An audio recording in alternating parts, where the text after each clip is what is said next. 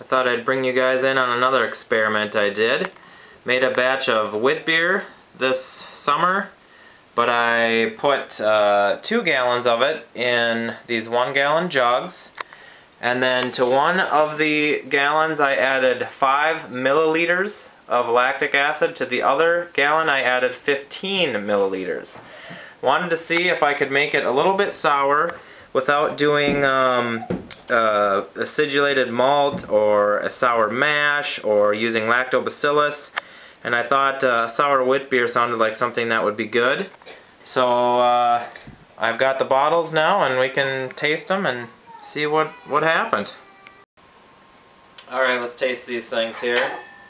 One thing I was going to say is I'm not really super experienced on using different acids for flavoring your beers, meads, wines, that kind of thing.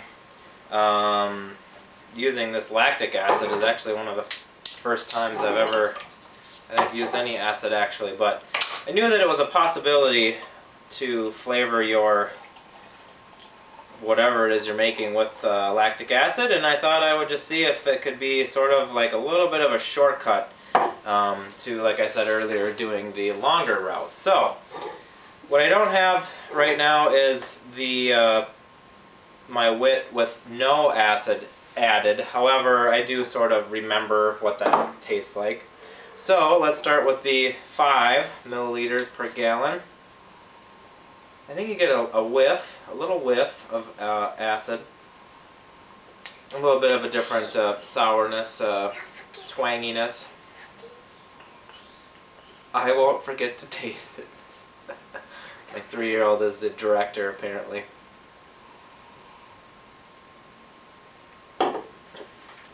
But I found that the 5 milliliters does add a just barely traceable amount of character to the beer that is not there without it.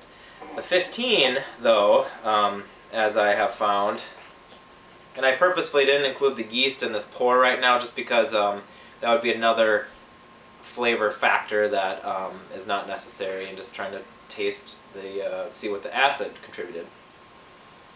This smells a little bit more twangy. I even just got a little bit of the head on my lips, and I could already taste it. Oh wow, you know, I've made this several months ago, and these bottles have been sitting around for a while now, but I think this is even almost coming out more now. And it's not unenjoyable. I do like sour beers, I do like tart things, but I feel that the 15 milliliters per gallon gives it a little bit of kind of a fake taste, where what I mean is, it's like when you use the fruit extract in a beer. I think I only did that once, and I just did not like it. It's just, you can just tell it's not as good as it could be if you did it a different way. So the 15 milliliters, it does work. It's not bad. I like it like this. Okay. But I think if I was going to do the same thing again, I would probably go for 10 milliliters per gallon. And that's kind of why I did 5 and why I did 15, because I knew that some people do even more than 15, but I thought that I didn't want to go too high. But for this experiment, I think if you use 10 milliliters per gallon, you could make your wit a little bit sour, a little bit twangy, but not overly so. Both of these are nice. The 5 is more subtle, but just barely detectable. So yeah, it's a possibility. What are you doing? It's a possibility to do this, and I just thought I would experiment and share that with you, and back to football. Just a quick tag on the end of the video. Here's what I have on tap right now. I've got cider, triple smoked Rauch beer, None More Black India Black Lager, and Steamin' Wife Lager. So kind of a nice variety, and they all are delicious. And gonna enjoy a little bit of each. Cheers.